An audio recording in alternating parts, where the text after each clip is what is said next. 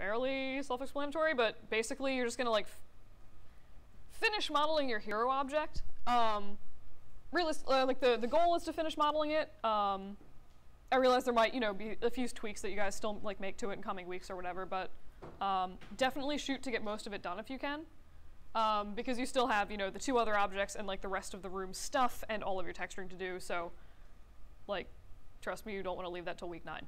So all the hero objects. Just your one hero object. So, so you're doing 3 objects. One is like your hero main object.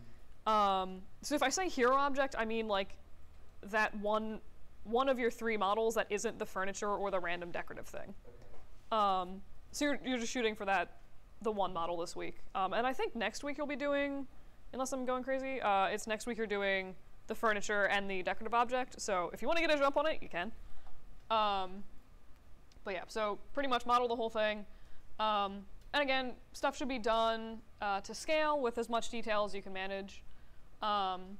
If you're gonna, and then like obviously small stuff, you can still do displacement maps for. That's like a texturing thing later on.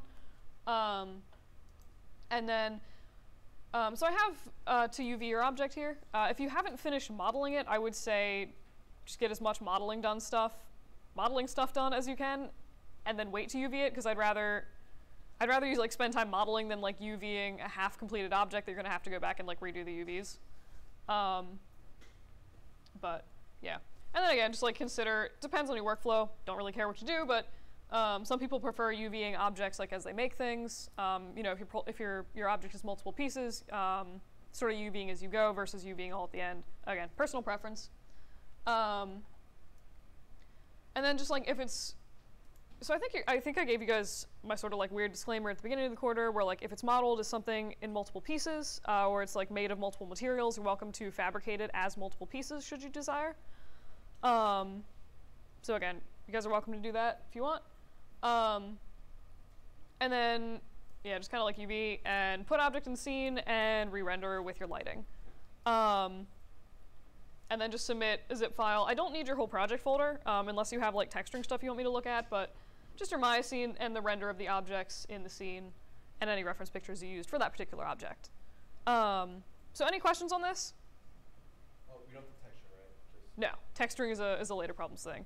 Well, if you want to get in preliminary textures, I'm gonna, yeah, so the modeling for the objects and stuff is like pretty front loaded onto, bless you, onto these like next coming weeks, because it does end up taking a surprisingly long time to just like make a bunch of random tchotchke objects to fill a space with. And by the time you texture all that, like it'd really be better to have all the main objects sort of done before that. But yeah, so any questions about the, when it makes sense to model stuff as one part versus multiple parts or anything like that? All right. The only thing I'll say really with that, so like if you're shooting for like a high resolution model, like something you might use in like a commercial render or something like that, and by that I mean mostly for like animation students, if you want to make the thing in like 8 bajillion pieces, you're welcome to, and like have each screw be its own piece, that kind of thing. Or like if you're doing, for some reason I would go to stand mixers because I'm apparently a spaz, but it's like for stand mixer, if you wanted to, for something like this, I don't know, sure. For something like this, so like for an anim student, I think it would make sense to make like this top piece as one object. You could make the button a separate object if you wanted to, because that way you'd be able to flick it back and forth. This thing would be, like this bottom piece would be its own thing. And then as far as I'm concerned, if you wanted to like make a separate like piece of metal that wraps around, again, that could be another piece.